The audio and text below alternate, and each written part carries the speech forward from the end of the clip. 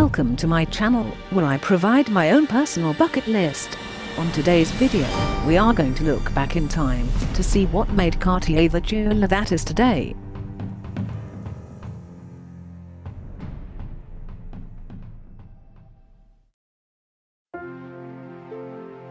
Cartier was founded in Paris in 1847 by master jeweler Louis-François Cartier.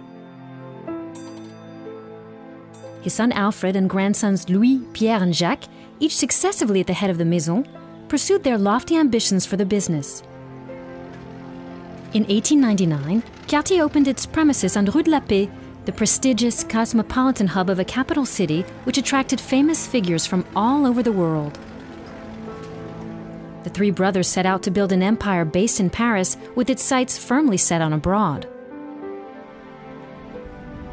In 1904, Pierre and Louis traveled to Russia, a country which fascinated them and inspired an array of creations.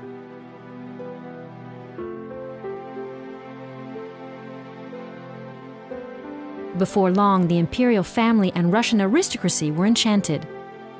The English aristocracy flocked to the new Cartier boutique, which opened on New Bond Street in 1909. A few years later, the youngest brother Jacques took the reins of Cartier's British branch. He cultivated ties with figures that included some of the most remarkable Indian princes. Enchanted by Cartier's expertise and unique style, the Maharajas entrusted Cartier with dazzling gemstones to be reset in stunning pieces of jewelry in the modern style. Thus began Cartier's inspiring relationship with India, where the Maison opened an office in 1911. Pierre Cartier, Louis' younger brother, moved to America to run the New York branch in 1909.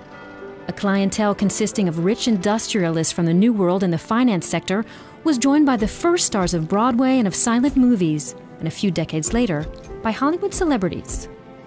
Extraordinary figures who discovered the spirit of excellence that has always driven the Maison.